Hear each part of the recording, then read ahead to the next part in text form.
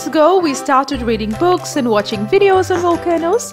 So when we finally did this experiment, our little one was so excited that he could hardly have his mouth shut while doing this experiment. Anyway, to do this experiment, these are the things that you'll need.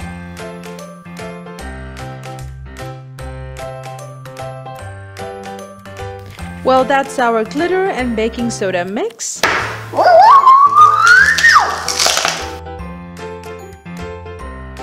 That is our vinegar, food color, and liquid dishwashing soap mixture.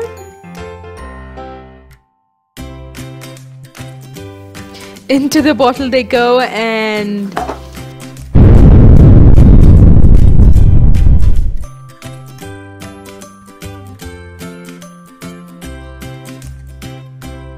apart from this, we also tried inflating a balloon with just the baking soda and vinegar, and it was so much fun.